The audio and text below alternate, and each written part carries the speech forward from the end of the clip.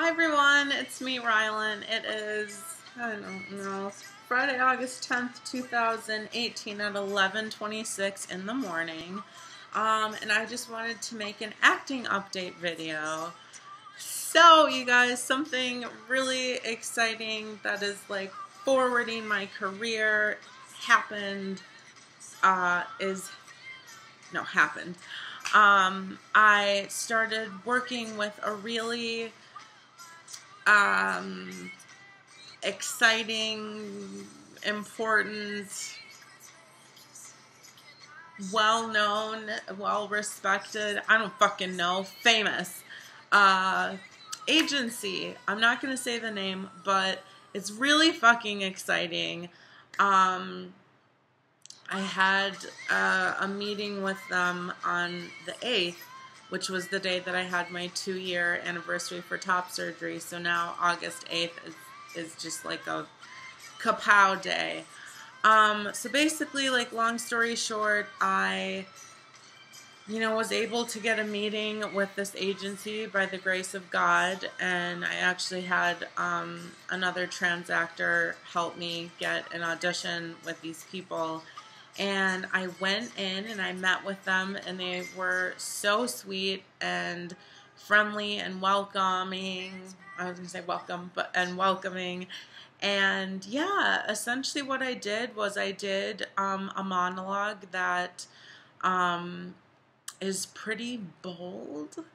The subject matter is pretty fucking intense, and whenever I make the choice to do that monologue for an audition, it's always really jarring because of the subject matter, and I don't want to trigger anyone, so I'm not going to say what it's about, but it went really well. And you guys, I cannot express the amount of anxiety and fear that I had. So, like, basically, like, almost a month ago, I found out, like, okay, I'm meeting with these people on August 8th. I'm doing this monologue, like, that's it.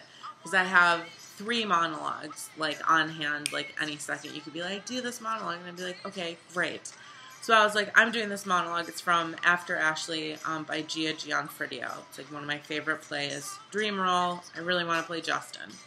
So I was like, okay, I'm going to do After Ashley, because that's, like, I just like it, and it's a choice.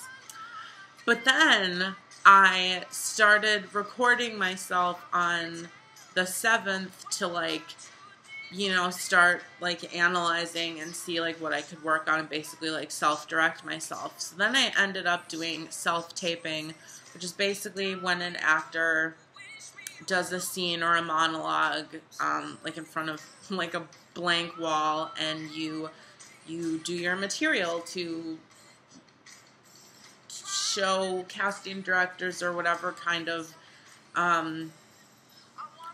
what you have maybe before you're signed with someone. But then, like, when you do have auditions, a lot of it is self-taping, which is just like the camera's on you. It's just you, like I said, blank wall, and it's your audition.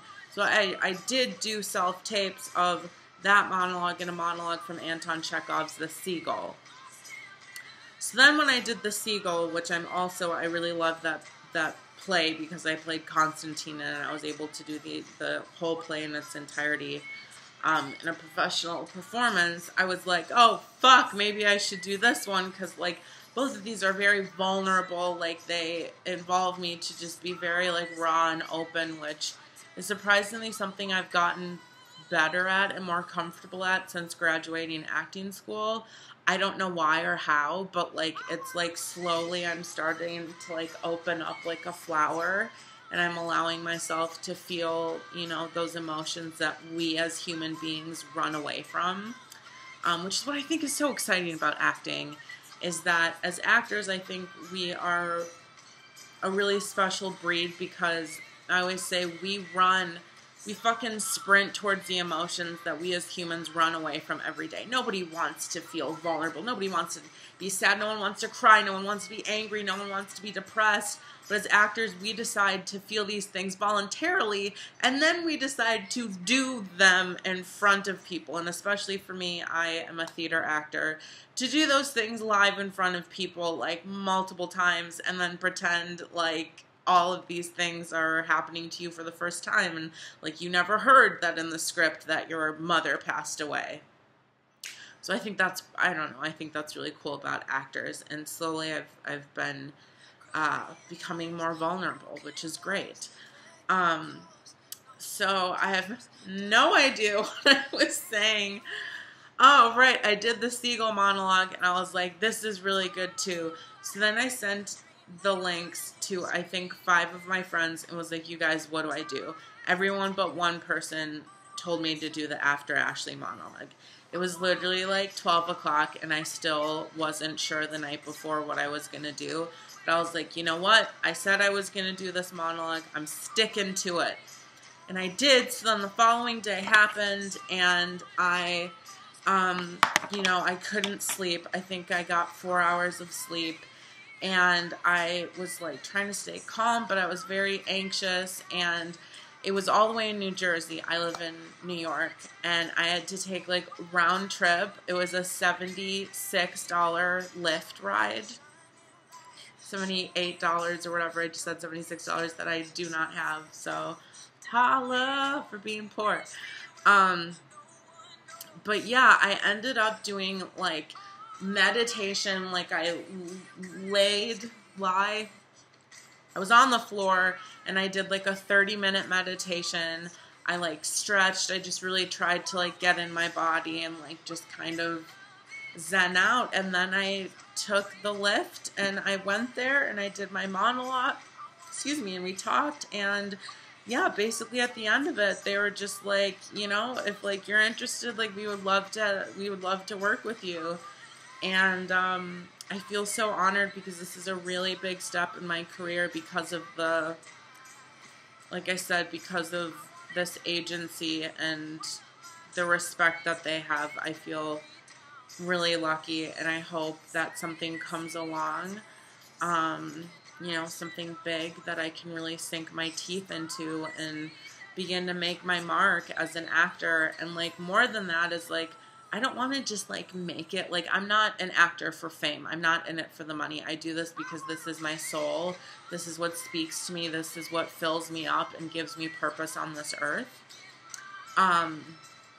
But like, you know, I want to make my name so I can represent trans actors, and so I can represent gender fluid actors, and let people know that there are individuals such as myself that are like non-binary, and we exist. So that's like my thing. Like I want to start a revolution and let people know that we are here, we are queer, and there will be no fear. I don't know, I just added that last part and I kind of regret it. But anyway, that's what's up, you guys. So that is my career update as of today. So thank you so much for watching my video. Thank you for being on this journey with me, you guys. I'm really excited to see what happens. And yeah, only time will tell, and only, you know, luck will determine what happens. So, all right, you guys, have a great day. Bye.